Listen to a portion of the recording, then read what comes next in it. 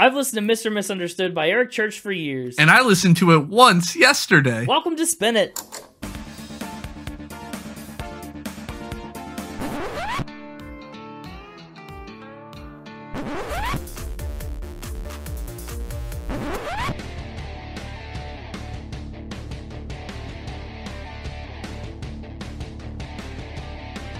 Hello, everybody, and welcome back to Spin It, the record ranking podcast for people who would rather be listening to music. I'm James. With me is my buddy Connor. Oh, we're buddies. Yeah, well, I figured after last week when hell froze over and we repaired the bridges that we had previously burned, thought it was just time to extend an olive branch of friendship once more. Not only are we friends, but now we're buddies. Yeah, to rekindle the fires of buddyship that have long since burnt out. Well, no fires. No fires we've frozen over. Oh, that's true. It's the snowstorms of buddyship. We've got an icy buddyship. Whatever. You ready to get around here, Buzz? Yes. Sounds like you're pretty enthusiastic about that. Oh, sorry, hang on. Oh, sounds like you weren't very enthusiastic about that. There, and then now you can use whichever one makes more sense after you find out how I feel about this album. Oh, that's true. Yeah, we'll have to wait and see. Look at you even tricking me as we record now. I'm going to split the difference and say that you're a medium amount of Round Here Buzzed. I got a medium buzz going on. Yeah, you're holding your own. Man, it's been a minute since we've done any actual, modern country. Modern country? Yes, it's been a while. Country, in general, it's not been so long. I mean, we did Willie Nelson earlier in the year. Right, that's why I said modern country. Modern, yeah. Yeah, it's been a bit. Yes, you're correct, unless you change what you said, and then you're wrong. Well, but even this one, I mean, it's coming up on its decade anniversary. Yeah. But it's still modern. I think that's still considered modern until it gets past. I don't know when modern ends, but it's probably somewhere around that decade mark, so it's getting on the edge. On the edge of modernity, yeah. I'm on the edge of modernity. That song, ironically, it's not on the edge of modernity. I feel like that one's gotten pretty old at this point. Now, this is an album that, unlike last week, I know you knew a little bit of because you were singing Mr. Misunderstood before you were supposed to have listened to the album. What? When? More than last night ago. What? And you're more of a country guy. I feel like Eric Church is someone you've heard of. Oh, yeah, I have. The Chief. I know the Chief. I thought so. How much do you know? Did you know anything from this album already? Oh, yeah. Okay. I'd say probably about 60%, 6 out of 10. 60%? That's kind of significant. I know country. You do. Especially country that came out in this time period. Me too. This is one of my most known periods of modern country music, too. I mean, the country music video channel was like the only channel on 90% of the day in my house around this time. Whoa. Which is always on for background music and stuff. Yeah. Well, there was a lot of good country music out at that time. And we'll talk about this and others. But yeah, no, this is the most modern country record we've done since like episode 27. Ingrid Andress. Wow. Think about how many times we've doubled since then. Not this again.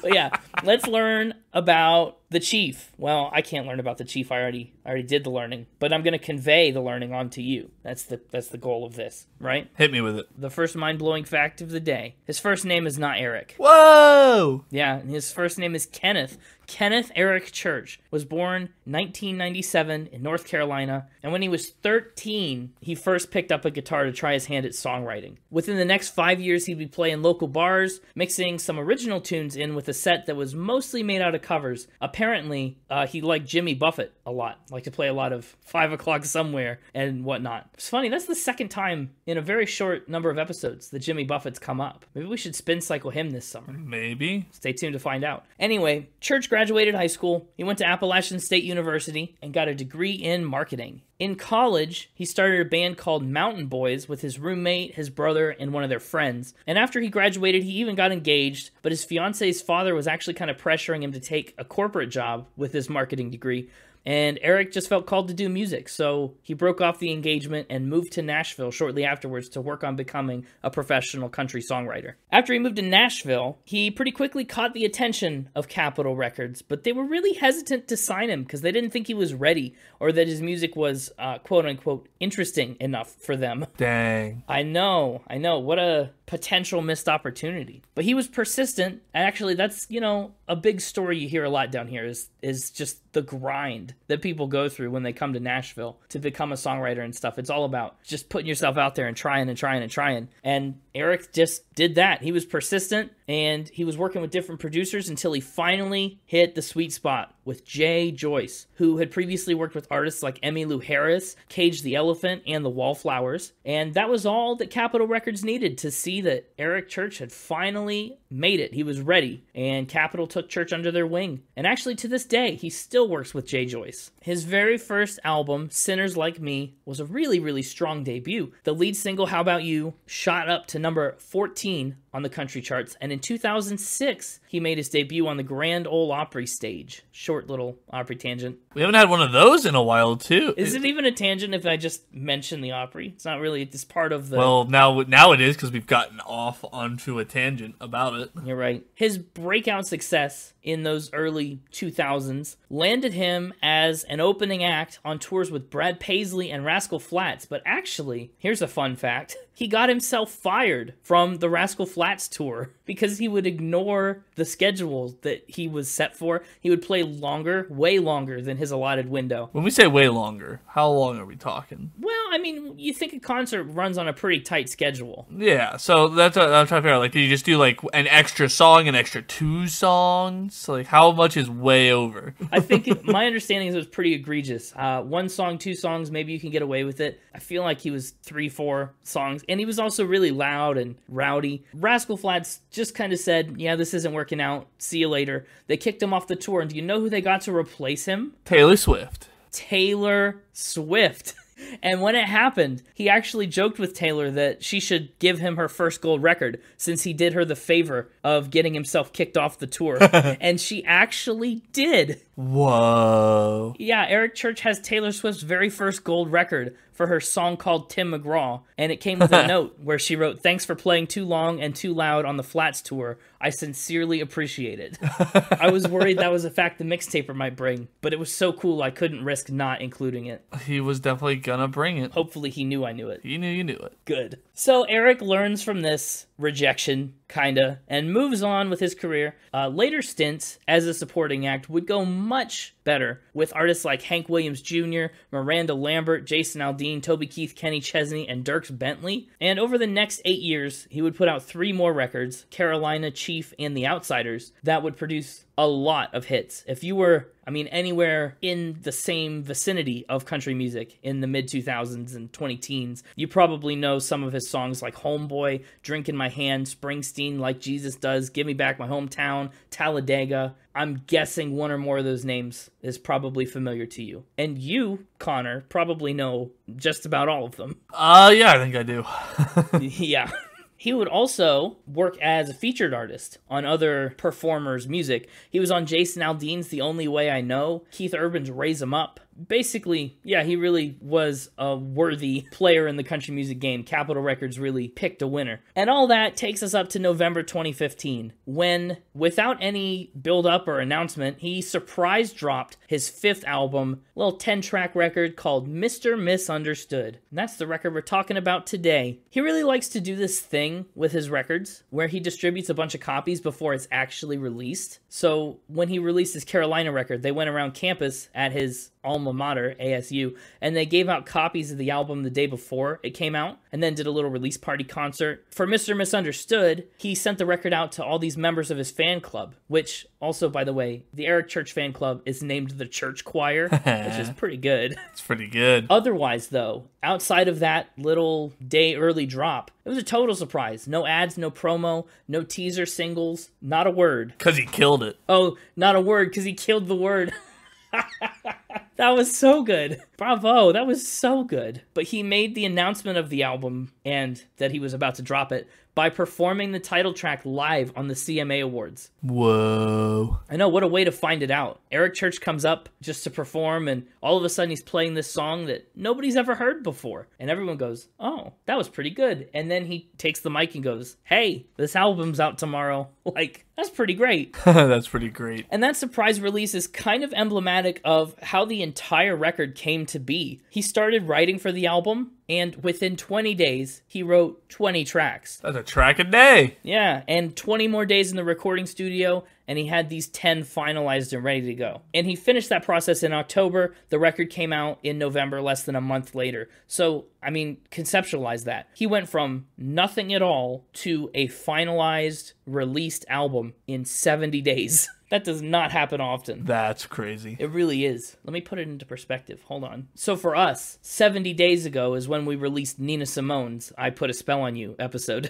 Wow. Yeah, that's all the time it took. Anyway, that doesn't happen often. Mr. Misunderstood carries on Eric Church's usual modern outlaw country rock style, and it draws from a lot of different country influences. People have compared this album to the Allman Brothers, to Fleetwood Mac, to Wilco, and John Mellencamp. He loves a lot of those artists and grew up listening to some of them, so it's a nice tribute in some ways. And the album worked really well with the fans. That surprise drop and everything. Everybody loved it. It debuted at number 3 on the Billboard 200, sold 76,000 album equivalent units right away. Within a week, it would sell another 65,000 and climb to number 2. By 2018, it was certified platinum, and it's been pretty widely praised by critics too. In 2016, it won a CMA Award for Album of the Year, and in the same year, it was nominated for an ACM Award and a British Country Music Award in the same category. It also made appearances on at least 6 year-end Best Album lists. Pretty impressive. Yeah, in the years since, Church has put out 2 more albums. He's been named the 2020 CMA Entertainer of the Year. He performed the Star Spangled Banner during Super Bowl 55 and more. And he's got plenty of awards too. He's earned 6 Academy of Country Music Awards on 27 nominations, including the Merle Haggard Spirit Award. He's picked up 2 Billboard Music Award nominations, a CMT Music Award on 6 different nominations, and he's got 4 CMA Awards on a whopping 30 nominations. Church has never won a Grammy, but he's been nominated 10 times. His most recent nomination was in 2021 for Best Country Solo Performance with the song Stick That in Your Country Song. This is a fun fact. In 2012, he was a CMT Artist of the Year, and to congratulate him, he received a video from Metallica's resident beekeeper, James Hetfield. Nice. I know, right? Oh, do you think,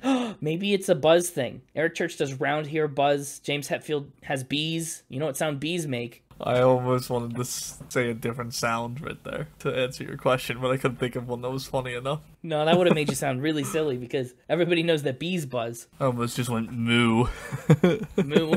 I think he's our first recipient of this particular award. In 2022, last year, he was awarded the North Carolina Award, which is the highest honor that the state gives to civilians. So kudos to you, North Carolinian Eric Church. Other fun tidbits, he's the founder of the Chief Cares Fund, which helps underprivileged families in Tennessee and North Carolina, and it does a lot of international work in places like Nepal and Haiti. So he's a bit of a philanthropist. And the other cool bit of information I found is, you know, Eric Church's signature look, right? He's always got that pair of aviator sunglasses and the hat. And there's a reason for that. He wears contacts, usually. And when he would perform on stage, he noticed that being under the spotlights and all the heat and stuff, it would dry the contacts out. So the glasses and the hat started as a nice little solution for that, but it really worked its way into his brand, kind of became his trademark style. And it's even the logo for the honky tonk they're building in downtown Nashville called Chiefs. That's his hat and sunglasses, and that's the iconography they used for it. So kind of cool. But with that, I mean, let's see what facts the mixtaper brought that I didn't find. I'm sure there's plenty of them out there. Hey, it's me, the mixtaper. Hello, welcome back to the podcast. How are you feeling this week? Because I'm feeling great. That's how I feel. Deafening silence. I thought you cut out again. I was waiting for a response. You just feel silence? Okay, I'll take that as a yes. Yes. Wow, I'm sorry. I didn't mean to put you in a bad mood after. I'm still in my mourning period. Yeah, I'm so sorry. But the show must go on, as they say. It shall. I'm also in mourning for 2 great potential facts that were stolen from me by nosy researchers. It wasn't, not super nosy, pretty common knowledge kind of stuff. We will see how many of these other ones you know. Yeah. Hey, listen, you're still having a record year. I know you've recently come off a high, but you've had a lot of wins so far, or at least non-losses. Having a record year. That's yet to be seen. That's true. Only time will tell. And only time will tell how you do with this first fact. Bring it on. I'm confident, and that means I'm going to lose. He's had the same nickname 3 times. The same nickname 3 times? Yes. Interesting. Is it Chief? Has he been the Chief 3 times? It is. He's been the Chief 3 separate times. Okay, well, at least 2 of these times seem connected, because I feel like he named the album Chief after he received the nickname Chief from one of the other things you're about to tell me. And then... No. Go ahead and tell me what you know about his nickname, the Chief, outside of what you already told the audience. What I know about it, I always assumed it was based on the album Chief, actually. Incorrect. It's not. At least I'm telling you it's not. It very well could be. Right. So, what's the first time he gets nicknamed Chief? I'm actually going to start with the most recent. Oh, okay. Start with the 3rd time he was nicknamed Chief. We'll work backwards. The 3rd time, and most recent, was by his band. Is it just because he's like the leader of the band? Because of his signature look that you mentioned with the contacts and the sunglasses and the hat. Why? It has nothing inherently to do with the nickname Chief. No, it's because it made him look like a police officer. And so they would say, oh, he's in chief mode. The chief is here whenever he'd put on the outfit. Okay. Chief mode. Awesome. So what you're trying to say is he was a law enforcement officer. Add him to the club. That's the most recent time, but that's before the album Chief came out, right? Correct. And so now we're going to jump to the first time and the inspiration behind why the album is called Chief. Oh, okay. It's because of his grandfather. Oh, that's cool. So his grandfather had the nickname first then, and he kind of inherited it. Yeah, from his maternal grandfather, to be exact, who was nicknamed Chief because he was a chief of police. Oh. And so everybody, including his own son, would refer to him as Chief. Is that a nickname or just like a job title? I think it's a nickname if everybody outside of like work hours is calling you Chief. Well, and even after you've retired. I mean, your job is to be a supervillain and you're the mixtaper, but everyone calls you mixtaper all the time. No, that's just because that's my name. No, I know you have a real first name. You've been keeping it a secret and you may never tell us, but I'm just saying we also refer to you by your job title. It's true. But anyway, so then, his grandfather, when he was born, would refer to him as Little Chief. Little Chief, I love that. And so that was time number 1. So that's time number 1. What's time number 2? Time number 2 was from his almost father-in-law. Oh, the one that wanted to push him into banking and marketing? Yes, the one from his first engagement. Okay, what does Chief have to do with that? Is this just what he called him? That's the nickname he gave him. And it was organic. He didn't know about the first... Yeah, none of these knew about them. Even the band didn't know about the grandfather when they started calling him the Chief because of his look. No way. These were all 3 organic. Wow, that's almost unbelievable. What are the odds? What are the odds? That's what you got to figure out. Yeah, that's tough. It would be really easy to name the album Chief for any of these reasons, and then obviously the band could start calling you Chief. But I don't know. Oh, I don't know. I think this is a fact. Locking it in? Yeah, my gut, though, is telling me that it's a fact, and so I'm a little worried because I'm in sync with myself. And uh-oh, that's never good, as we've learned. Yeah, but I think this is a really interesting bit of trivia, and I want it to be true, so I'm also leaning into that a little bit. Tell me, is he a triple chief? He is not a triple chief. This is a spin. But it's close. It felt really close. The fiance one, completely made up. Darn. The grandfather one, his grandfather had the nickname Chief first, but as far as I'm aware, never called him Little Chief. Oh, that was good. That was really good. And the band did give him the nickname based on his look, not based on the album. The album was named after the grandfather, who was nicknamed Chief. So that part was true. So the band gave him the nickname without knowing that his grandfather's nickname was Chief, and then he decided to dedicate an album to his grandfather. Wow, that's disappointing. The father-in-law thing, it made sense. I mean, yeah. I don't know, can't you just picture the father-in-law going, time to go into marketing, Chief? Yep. Yeah. Yep. Shoot. You were in sync with yourself, and we know that that's a problem. I knew it. I knew it. We're gonna go to our next one, which is You already mentioned he got fired by Rascal Flatts. I sure did. Stole that one from me. Stole is like a loose term. It belongs to the world. Really, you only stole half of my fact because he's been fired a second time. Who fired Eric Church the second time? Well, actually, this was technically the first time. Rascal Flatts would have been the second time. Okay, who fired Eric Church the first time? The Home Shopping Network. The Home Shopping Network? Like QVC? Like he's... Yeah, well, HSN, but yeah. Sure, right. Yeah, but he's like trying to sell things on TV. What's he selling? Well, he's not the one selling. Well, I guess he is in a way. He's not like the person in front of the camera selling. Oh, he's not? Is he behind the camera? Is he a cameraman? No. What's his role? He is... What's the name of the person who answers the phone? The person who answers the phone. Fair enough. That's what we'll go with. He's the person who answers the phone. I don't know if you need a more specific name. Yeah, you know, when they're like, call now to order 200 knives for $59.99. Call this number. There's no way that's that cheap. It's 18 easy payments. And that's the number you call. And Eric Church picks up. At the time, Eric Church would have been the one to pick up. Was he famous at the time, or was he just, like, working? No, this was his first job upon arriving to Nashville. Oh, interesting. And so what did he do that got him fired? Talking people out of making bad purchases. Well, hold on now. So I assume when you answer the phone, you're probably just answering about the one product, right? Yeah. And so everybody that called about that would, in his eyes, be making a bad purchase. So he would just try and talk everyone out of buying whatever they're selling? Pretty much. That's an awful... Good for him for looking out for people, but, like, yeah, he got fired.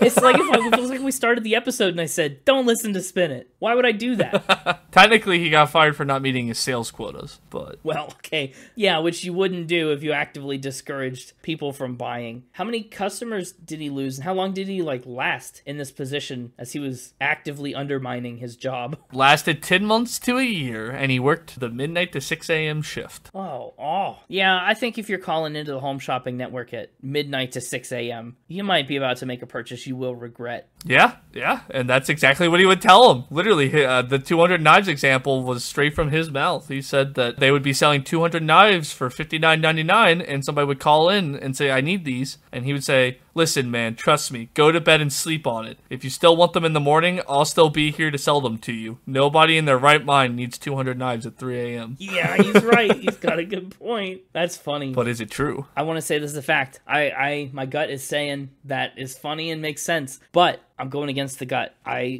can't. It's a spin. It's a spin? Think you've made it up. Nobody needs 200 knives for $59.99 at 3 a.m.? No, that's true. Because they don't exist. They don't exist, huh? This is a spin then? No, I'm just confirming. Like that's your you're locking in spin. Oh, yeah, of course I'm locking in spin. This is a fact. Ah, no. Oh, man. Yep. Here is the interview in which he talks about that. Wow. It is straight from his mouth, isn't it? This is the story.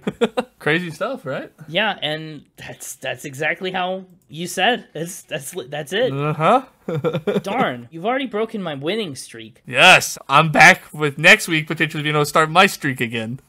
Well, I mean, I would say you have to win now. The whole thing was you hadn't lost in 2023, but now that you have, yeah, you got to win to get on a streak. Now it's going to be I've only lost twice in 2023. How low can I keep the lose counter? Okay, golf rules. Yeah. Well, hit me with fact number 3. We'll see if I can miraculously pull back a 50-50. Fact number 3, he has his own furniture line. Ooh, this is a new one. I don't think we've had anybody like this before. What kind of furniture does he make? It's a whole home furniture compilation. So all kinds of stuff. Chairs, tables, couches, yeah. Other things that you would have in your house. As far as I can tell. What is special about it? Did he design it? Is it unique in some way? It's a collection of bedroom, dining room, upholstery, and occasional pieces inspired by Eric's eclectic music and lifestyle. Eclectic lifestyle. How is this furniture inspired by Eric's eclectic lifestyle? I don't know. Eclectic music and lifestyle. Well, sure. Yeah, music, I guess I get. It also says, with a foundation of family values, love of nature, and a dash of attitude,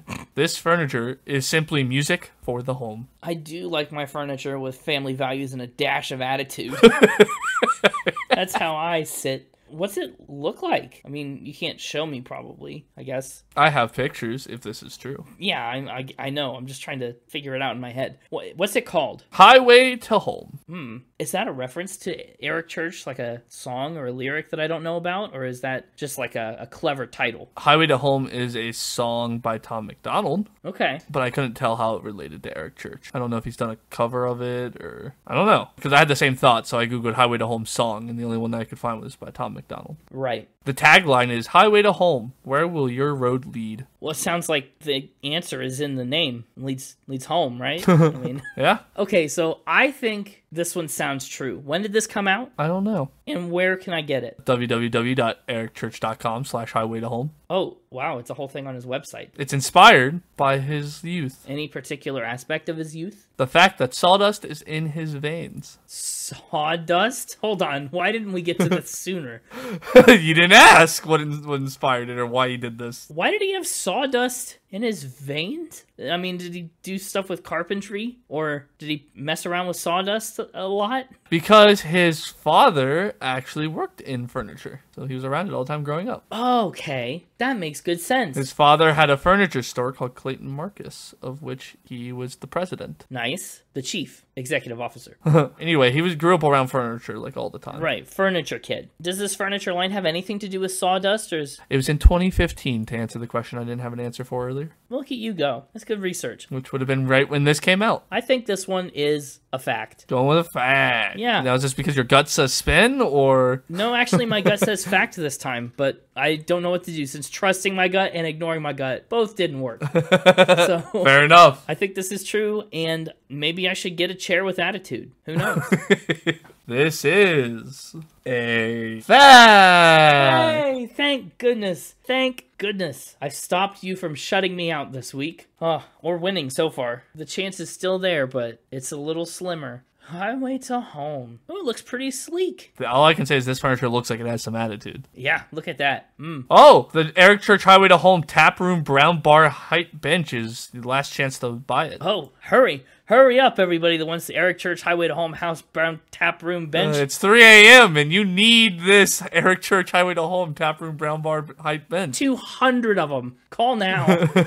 For not so easy payment of $399.99 each. But that you're paying for the furniture, but also you're paying for the attitude. The majority of the price markup is for the attitude. You can't find attitude like that in normal furniture. Right. All right. Well, let's see what my fate is going to be this week with one more fact or spin. Your fate's already partially locked in. You can't win. It's just whether or not you tie or lose. Well, I might win if you decide to give me a fifth fact, maybe. I don't know why you would, but... I don't know why I would either, but I do have a fifth fact. Oh, maybe I could convince you. So I guess I'll let you pick which one of these last two you want, 4 or 5. Oh, no, I get to...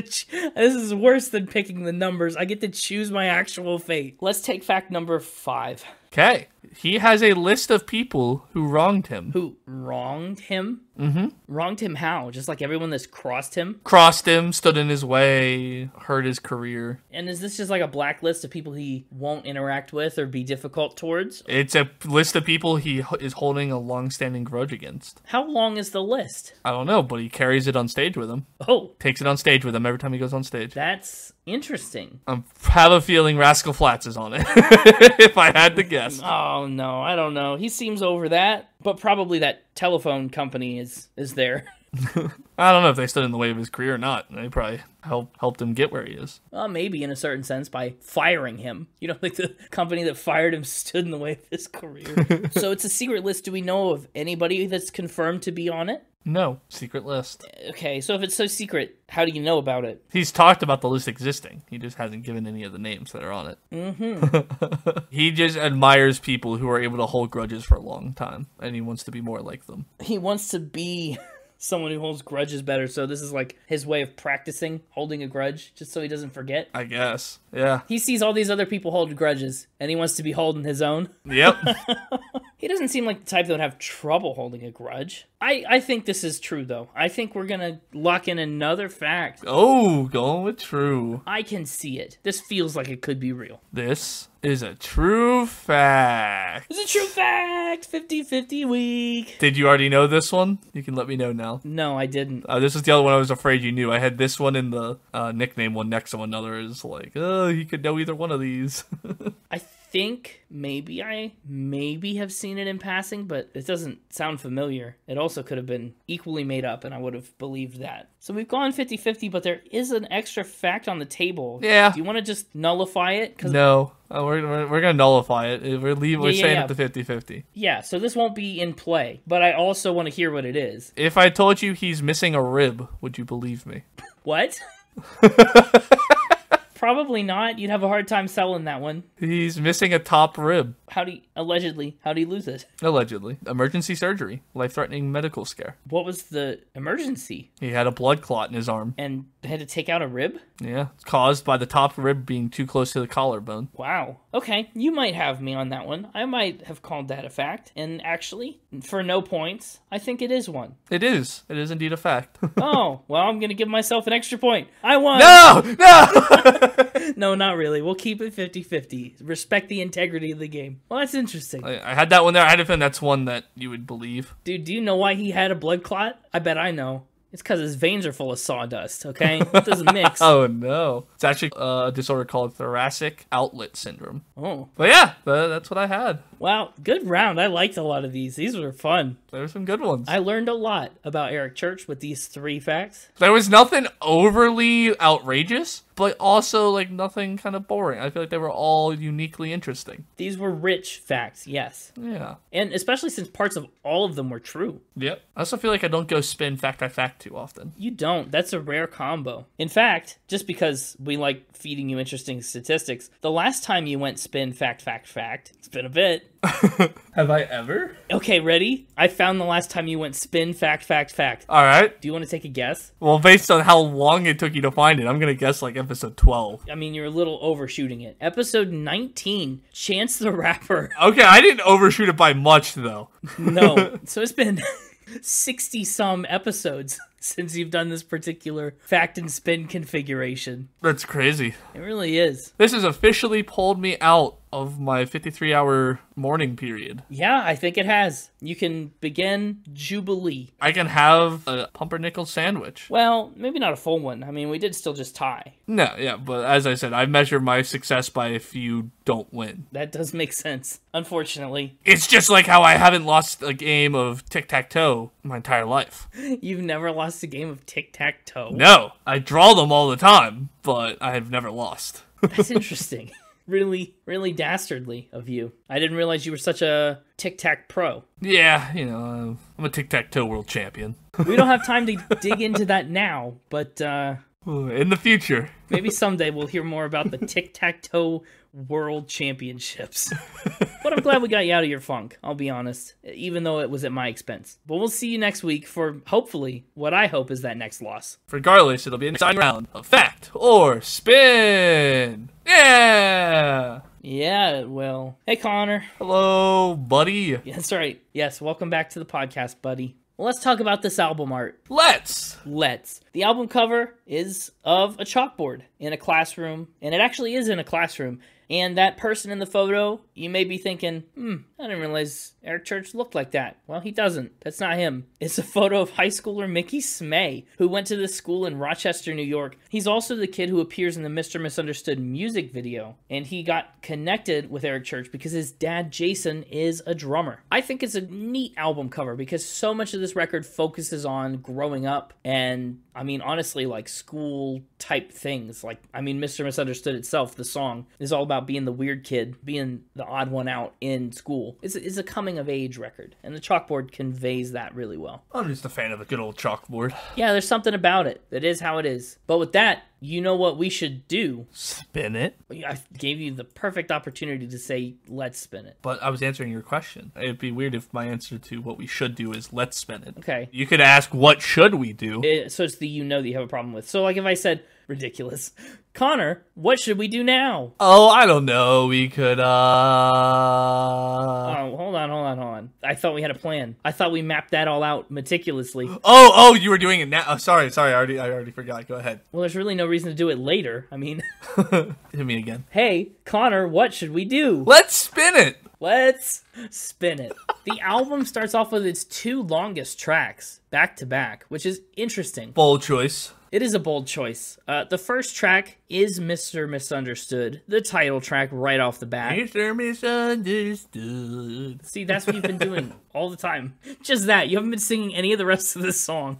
Just Mr. Misunderstood. It's the only part of the song that was interesting. Really? You were disinterested in the rest? No. Oh. It's just the catchiest part. Well, it is definitely the catchiest part. I bet it's the catchiest 6 syllables on this album. And as we go, I challenge you to find a more catchy 6 syllables. Deal. Good deal. We got a game now. This was a pretty popular song. It made it to number 15 on the US country charts and peaked as high as number 84 on the Billboard Hot 100. In its first 3 months, it sold more than 197,000 copies. There's multiple songs on here with 6 syllables. Yeah, there are. Chattanooga Lucy, Mixed Drinks About Feelings. That's it. Just those 3.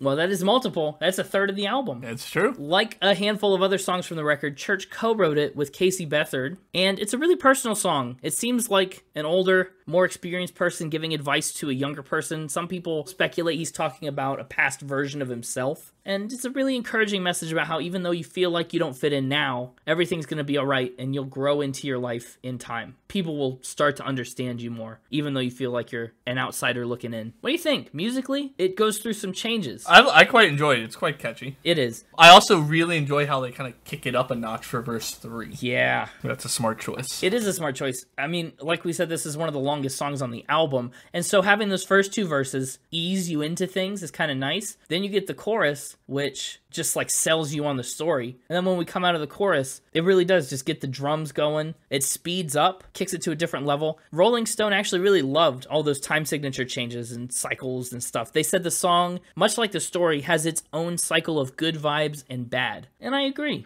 And I have a question for you. Yeah. Does the line "rub the velvet off my blue suede shoes" and "every soul on Beale Street dance" like do anything more for you now that we've done our Elvis episode and you've learned a bit about Elvis and watched the movie and stuff? Yeah. Like, I'm sure at the time you were like, oh yeah, that's an Elvis reference, but you're like, I don't really care because I don't really know anything about Elvis. But now it's like, oh, Elvis reference. Well, I don't know. Beale Street is more than just Elvis, and Blue Suede Shoes is even more than just Elvis. That was a Carl Perkins cut first. Yeah, who cares who it was first? But Elvis was the one that really popularized it. Who cares about Carl Perkins, he says. Yeah. I didn't say that. I just said who cares about it first. I think who we care about most popular.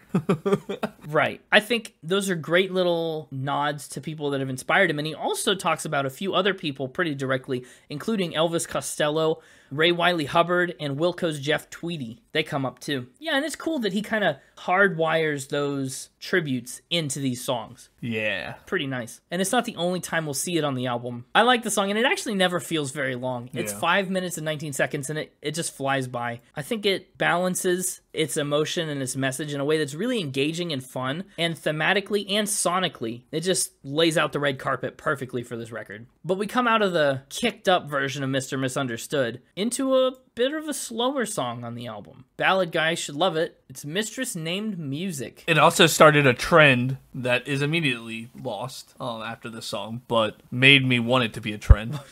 Well, so it's not a trend. We're having the same streak conversation again. 2 is a streak, right? It's there. Okay, well, first of all, what is it? Before I can tell you whether I agree, I need to know what you're talking about. I want an album called Miss, and then all the titles have Miss in it in some way, like Mr. Misunderstood, Mistress Named Music. I want an album named Miss. Yeah. And then you could have a song called Mississippi, Mystery. Maybe that's the title of Connor's Hippin' and Hoppin' album. I am reasonably confident that it will be a miss. Oh. No, you're right. This is the second song, I guess, that begins with the syllable miss.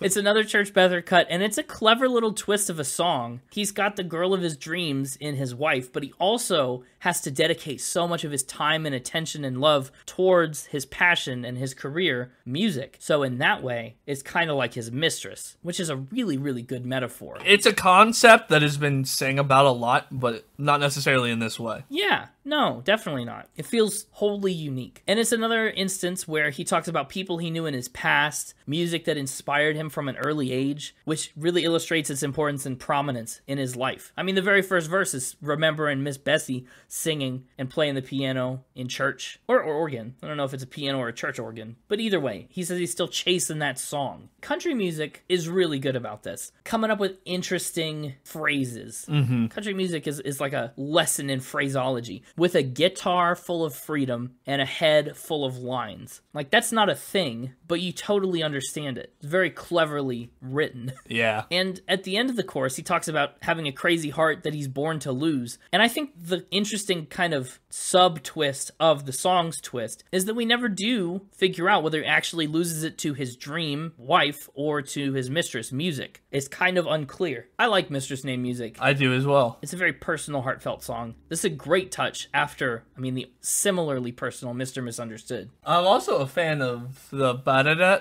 da-da-da, the like him like just singing the notes. Ba-da-da. Yeah, it's nice. It's him using that voice like an instrument. But honestly, by the end of these two very long tracks, surpassing 10 minutes in length, that are very personal and slower and emotional, Chattanooga Lucy just hits like the biggest refresh ever. Yeah, it does. It's very bluesy, kind of almost like, I don't know, redneck kind of country. I like it a lot. It's about this woman, Chattanooga Lucy. There's a lot to handle, more or less, just generally. And I love how the lyrics really match the music, the energy of it. They convey how eccentric this woman is. She's in this rundown A-frame house in the middle of nowhere, but she keeps him coming around. People have talked about how the repetition of coming around really emphasizes just how often he comes around.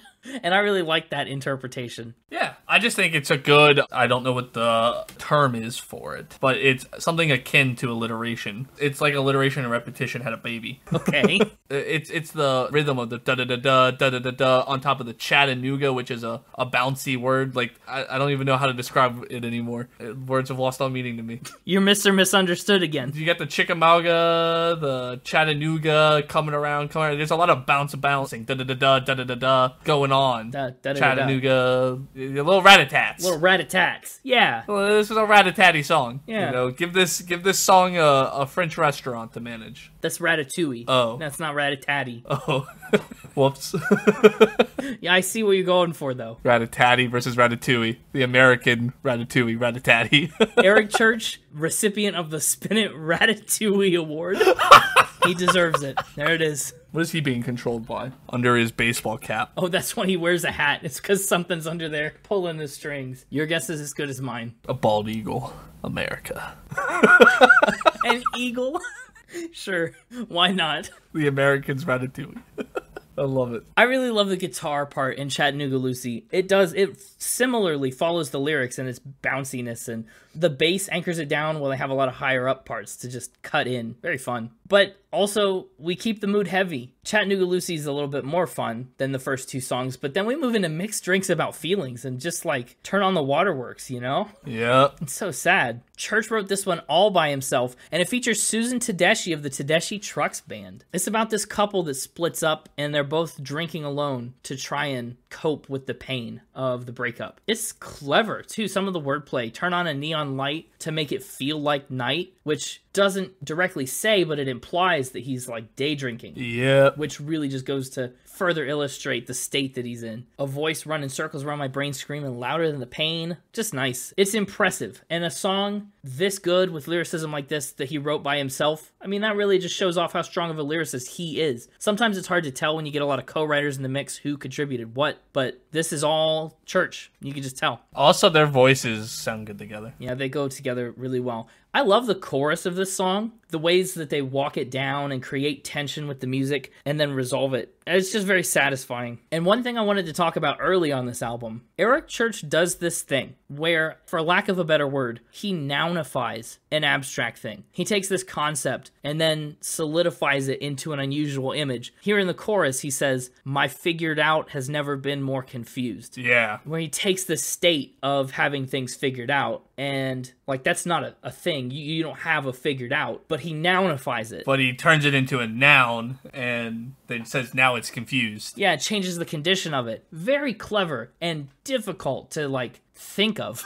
I love it. I've been trying to figure out the title and hook of the chorus. Having mixed drinks about feelings and you. Yes. Like, what's going on there? There's something going on there, and I haven't been able to put my thumb on it. Yeah, I know. I have worked long and hard to decode this one, too. Like, I tried, like, seeing if it was another one of those, like, where he's flipped the words around, so I was, like, having mixed feelings about drinks and you. I was like, that is close. That's what I've always thought. Yeah, it's gotta be something like that, because, like, mixed feelings about you, and then mixed drinks about you. Like, I'm drinking because of you sort of thing. And then he's like, I don't know, there's something there. But then it feels like about and are in the wrong spots.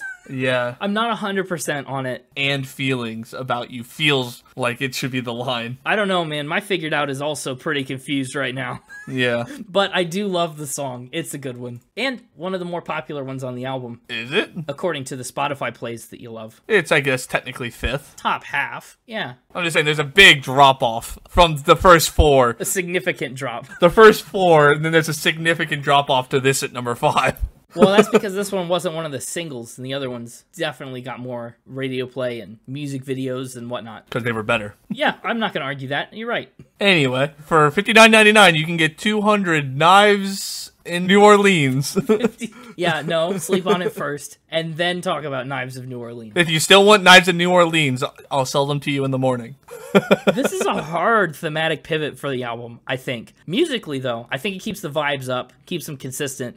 But, like, all these songs are reasonable, rational, introspective, real-life things. And then all of a sudden, we're thrust into the middle of this police chase as this guy is on the run from the law after he murders his lover. It's because he was having mixed drinks about feelings. Maybe it does tell a story, yeah. Or at least that's what we're led to believe is the situation. Co-writer Travis Meadows says they did their best to keep it ambiguous, which is why the chorus doesn't ever tell us what happened. It just says, I did what I did. Yeah. We just have to guess what that is. But I also love the adamantness of that. I did what I did is like, yeah, I own it. I committed this act and I am not hiding from it. Which is interesting because as the song goes on, the speaker kind of experiences this growing guilt. He kind of develops over time, and it seems to take on like a bit of a metaphorical run away from himself and his actions as well as he's running from the law. It's very cool. I think it does kind of. Me personally, I wanted to build off of the previous song. I kind of do too. Especially because of the one chorus line, one wrong turn on bourbon, which I'm sure is some sort of reference to some place in New Orleans, but it's also an alcohol, so it could tie in. It is Bourbon Street, the most famous place in New Orleans. Sure, because I know New Orleans and its famous streets. Well, now you do. It honestly, the whole thing could be a continuation, right? I haven't done this in a while. So Mr. Misunderstood is about him growing up, right? And yada, yada, yada. Uh-oh. King of Concept Albums is back. The King of Concept Albums has returned. So you got Mr. Misunderstood, which is like him growing up and how, he's misunderstood all the time, yada, yada, right? Then Mistress Named Music is about how he's got this person that he loves, but he's also trying to juggle this career. The career and the music life, yeah. Yeah, and then Chattanooga Lucy. We find out Lucy's the name of this woman that's so awesome, and why she's awesome. The mistress. That he then has to try to balance this life. He's like, when I come home, right, come around. That's him, like, coming back from his mistress out on the road, right? And then mixed drinks about feelings. Ooh, it hasn't worked out. He's day drinking a bar because she's left him or whatever, and then he kills her. And Knives a New Hour.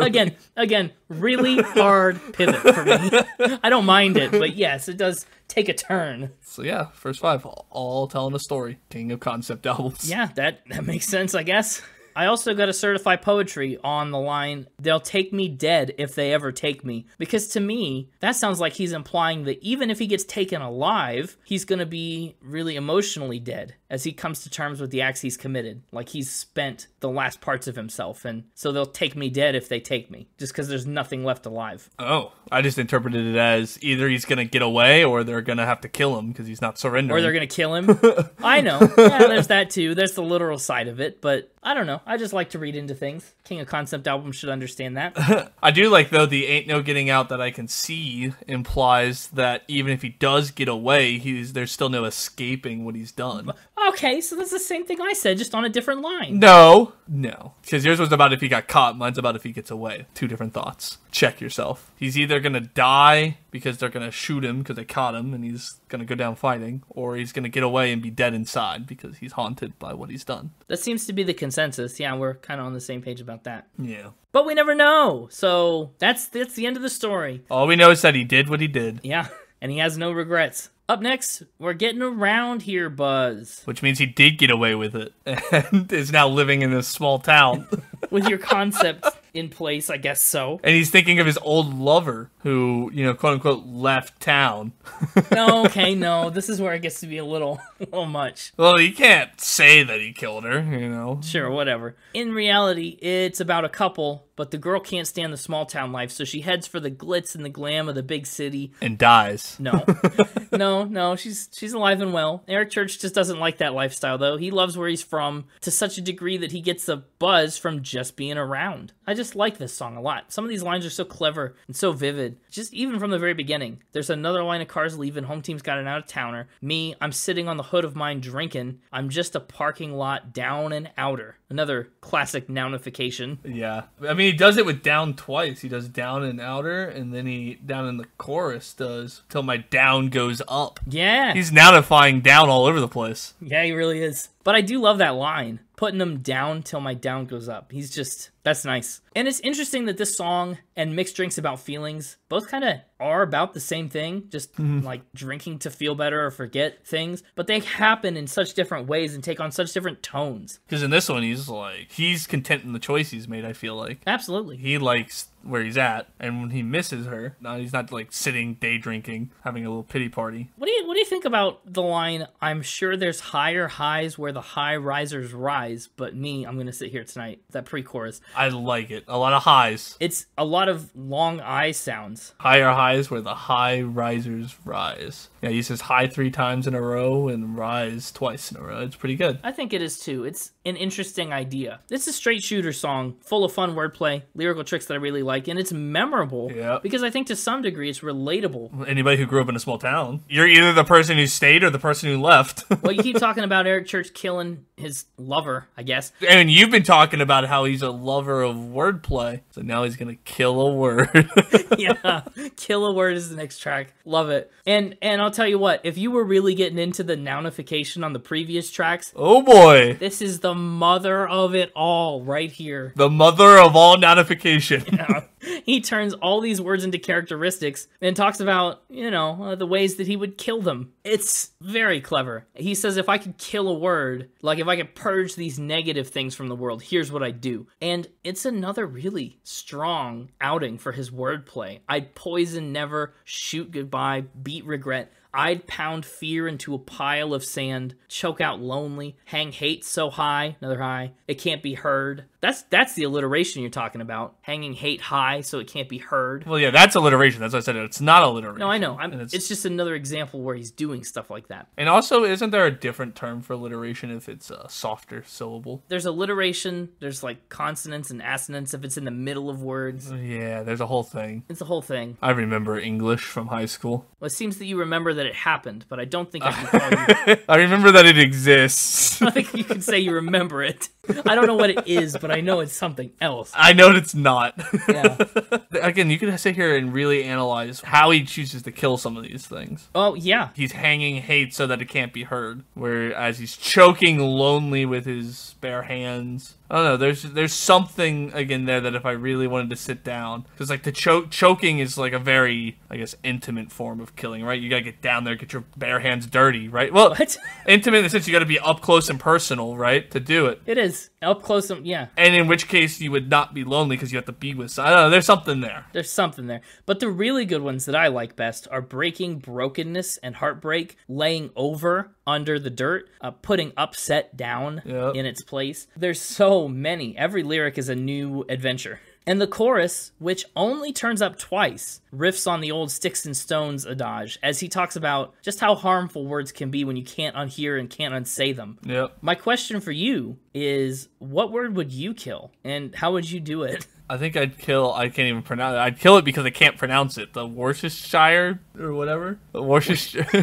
I'd kill that just mainly because I can't pronounce it. Yeah, just our sauce. It makes so many people's lives better if they didn't have to try to pronounce that word. Everyone would love you. Yeah. And yeah, I think I'd do it in a very public fashion, like maybe a hanging or a guillotine would be good. I'd guillotine Worcestershire sauce. That's really good. Thank you. Yeah, maybe you really are the people's champion. I think I'd kill, and turn this whole song into a paradox of impossibility. Oh. I do like that every verse ends with the hook of if I could only kill a word. It makes it so you don't really need the chorus. Yeah, it's a good way to keep everything tied together. But the chorus is so catchy. It's nice. It's right. nice that it's there, but it doesn't feel absent because the hook is there at the end of every verse. I don't want the chorus any more than it's here. I wouldn't take it another time. You could offer me another chorus and I'd say, whoa, no thanks. It actually kind of makes me sad that he ends the chorus with the same hook. It makes the chorus feel less chorusy, I guess. It's following the same pattern that the verses did. I don't know what the heck I would put there instead, but I don't know. You kill the chorus. Yeah, it's all right. I like it. I do too. It's holding its own. Sure it is. And I also like Holding My Own. It's another one of Church's solo writes. It's the 8th track on this record. It's about his family and the ways that becoming a husband and a father impacted his behavior and his outlook on life. I like that he rhymed lawyer with Tom Sawyer, but yet he rhymed lawyers with Sawyer instead of lawyer with Sawyer. And Claw. Yeah. I mean, Claw, lawyer, Sawyer. It was like, okay.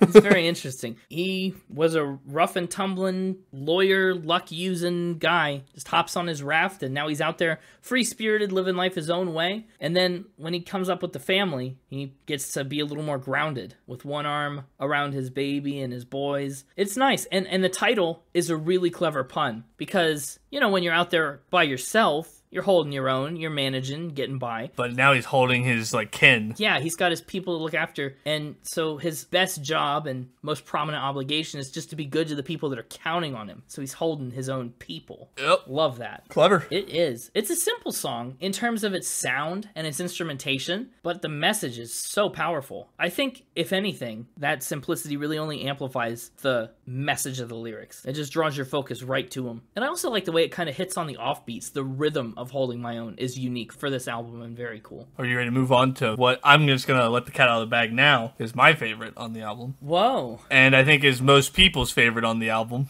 just off of Spotify plays. No, yeah, I would agree with that. And I'm telling you what, record year is like if the spin cycle were a song. I know. It would be this, which is one of the reasons I picked this album. I issue us a challenge on this day of this hour of this recording. I issue the Church Gauntlet. The Church Gauntlet. We've already got another challenge up in the air for the 6-syllable thing. Oh, that's true. I forgot all about that after you said it. Well, it seems like we haven't passed anything more catchy than Mr. Misunderstood. No, I agree. Although having a record year is close. That's a tough one. It's not as catchy. Having a record year. But it is also very good. You're right, it's not as catchy. Okay, what's your gauntlet? What's your gauntlet? We can call it the Church Gauntlet, but the Misunderstood Gauntlet. I don't know. We can come up with a catchy name for it. I want us to cover every single artist he references in the song. We've covered a lot of them already. Well, everything that he implies or directly says. Because he talks about everything from Jones to Jennings. Yeah. And I don't know if you know, but that's everything. No, it'd be any specific, name, even if it's a wordplay name. Right. So George Jones and Waylon Jennings would both make it on that list. They sure would. But let's talk, we've talked about Hank Williams in episode 12. Yep. Stevie Wonder's Songs in the Key of Life in episode 30. Redheaded Stranger in 78. We are surely going to talk about James Brown. I just had one on the Albums of the Month last month, and it was so good. I'm excited for a potential James Brown episode. But the whole point of the song, before we get too lost in it, is, he's going through another hard breakup. That's really a repeated theme on this album. Or maybe a death. Maybe he killed somebody. I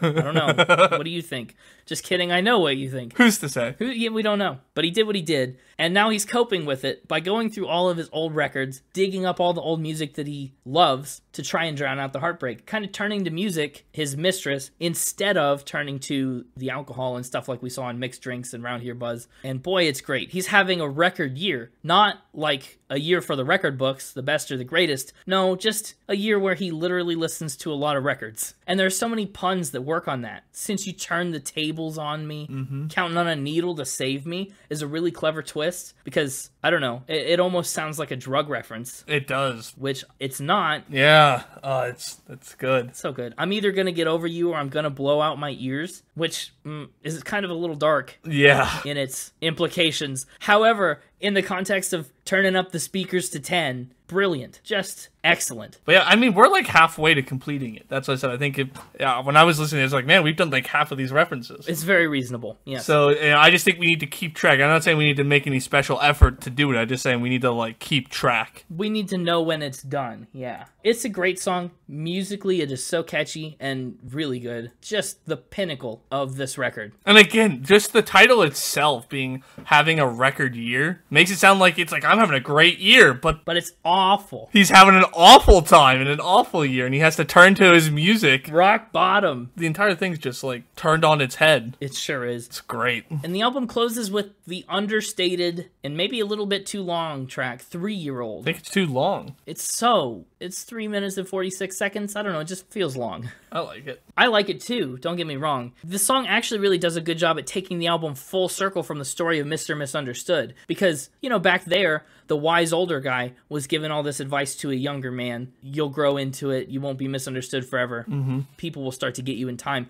Here, Church talks about all the things that the older generation can learn from the younger generation. So we've kind of come full circle in that regard. He talks about all the things he's learned from his own 3-year-old, like how to lick mixing bowls or color with wild colors. Yeah, it's such a clever song. Yeah, it's fun and it's really lighthearted. I like 3-Year-Old. I feel like modern country music is the genre for that, like you kind of mentioned earlier. Like if you want turns of phrases or catchy little one-liners, like modern country music's where you turn to. It's a pretty good place to start, at least. Don't get me wrong, there are plenty of great lyrics and catchy lines and very clever phrases in all genres of music, but I mean, we've gone through this entire album and every single song we've been like, here's a catchy lyric, here's a catchy line, here's a unique thing, here's a clever line. It's just been one after the other. And I feel like that's just what this genre is, especially when you find a good artist. Yeah, no, definitely. And again, I just want to reiterate, 20 days. He wrote all these songs in 20 days. But this song, I think, does a really great job at illustrating some of the ways, tangible ways, that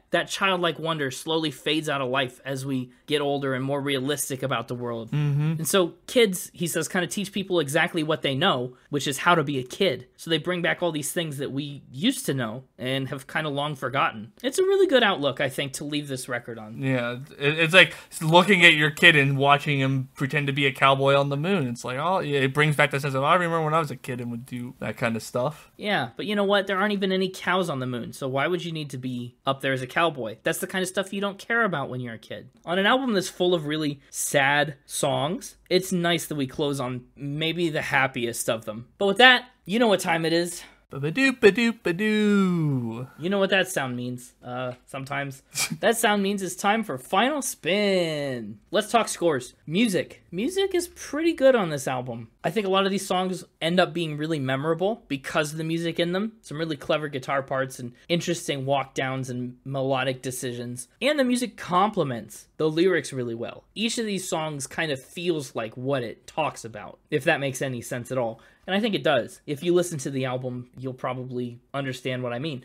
So I'm giving music an 82. I like it. Lyrics are the album's strongest suit, I think. Eric Church honestly holds nothing back. These songs are so emotional, just packed. And some of them are very, very personal. And they're just so clever. The nounification is just off the charts. And he's got that rat-a-tat thing going. Very rhythmical in his lyrics, too. I really just like so much of this album lyrically. Giving it an 86. Instruments and production, pretty solid. There's not much to say. Like I said, the instruments are great. Some of the guitar parts are really clever and well executed. But production-wise, it is what it is. He did what he did. I'm giving it an 83, instruments and production. It's solid. And the overall vibe, also an 83. That's just how it feels to me. I like it. It's a good album. It's quick, with only 10 tracks, so you could get a nice little boost of emotion from it. And the surprise drop is really cool. I like that. Anyway, he wrote it all himself or co-wrote it with people. That's a bonus point. So the overall score is an 84.5, which means it ends up at number 286, which is slightly above middle of the road. Okay. On the grand scheme of the ranking spreadsheet. That's not bad. No, it's not. It's a score that I'm content with. Now, its placement on the list actually puts it really close to Ice Nine Kills the Silver Scream, which is an interesting one to compare this to, I'll be honest. Yeah. They both have 84.5, and their unweighted score is both an 83.5. So what breaks the tie is their music score. And unfortunately, the Silver Scream got a better music score than this, even though this has a much higher lyric score. So Mr. Misunderstood takes the back seat to Silver Scream, if you're curious about the ties and tiebreakers. Interesting. And if you want to know more, head to the website, check out the full ranking list, and you can see everything. Everything. There's a lot. Anybody who's a fan of spreadsheets, check it out. Or music. Or us. If you're a fan of anything, check it out. As for me, I had a hard time picking my top 3 because I liked so many of these songs kind of equally. I do believe that. And it could honestly depend on the day. But for today, this is how it fell. Oh, okay. My top 3 in album order, jumping all the way down to Round Here Buzz. Whoa, that's a pretty far jump. Followed up by Kill a Word. So you're back half of the album the whole time. Yeah. Record Year. Nice. And honorable mention going to 3-Year-Old. Nice. And a lot of that's because I was just in a wordplay kind of day. Especially those last 3 there, those Kill a Word, Record Year, and 3-Year-Old have a lot of just good lyrics and whatnot. They do. But you skipped over Hold My Own?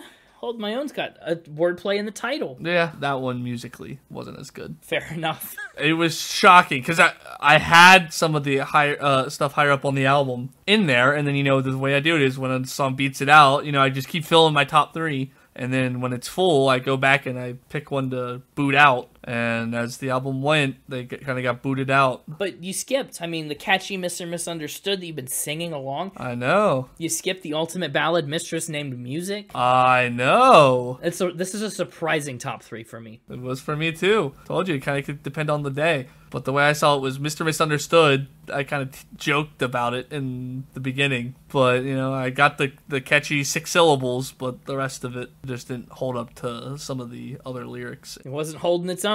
Yeah, and then Mistress Named Music, loved it as a ballad. It was great when there was other things to pick, and that's how they got picked on this day. I guess so. Maybe you should sleep on it, and if they're still your top 3 tomorrow, you call me. I'll still be here, and you can get them then. I can buy them for $59.99. Yeah.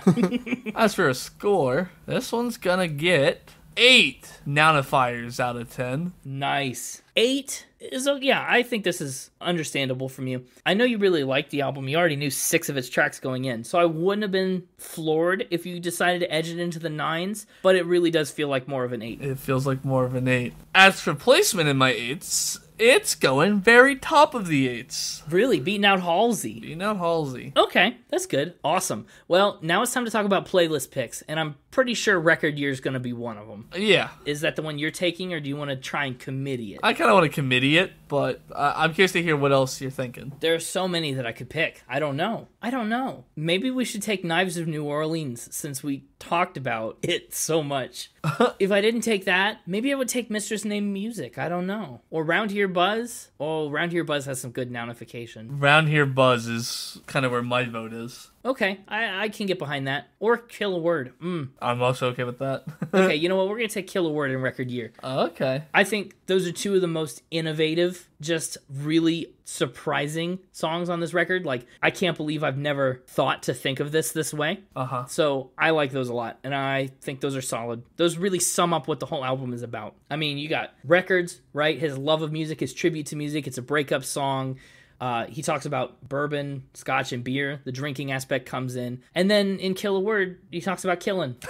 So there's the whole package in these 2 songs. Fair enough. Well, that's going to wrap it up with a bow for this week, I do believe. We'll see you next week for another exciting episode of Spin It. If you're looking for more content, all the cool graphics we make, and etc., you can find it on our socials. On Instagram at SpinItPodOfficial, on Twitter at SpinItPod, and on the web at our newly redesigned website, www.spinitpod.com, where we fixed up the episode listings a little bit and added some fun new features. You can go explore. Stay tuned for next week to hear Connor say wacky things like... Say something wacky. Clownfish are the zebras of the sea. Yeah. It's pretty wacky. See? It's pretty wacky. You'd miss all the stuff like that if you skip next week. So be sure to come back, and until then, keep spinning. Okay, I have a follow-up question for you. Okay. What sauce is the most beheadable? I think I already answered that. Well, that's just because you didn't like the word, but I'm just talking strictly based on the sauce. What does that mean? Hang on, what is the origin of that? Of that. You didn't even say the name of the sauce. I'm not even gonna try to say it that time. Oh, well, that makes sense. It comes from England. Where in England? You know where.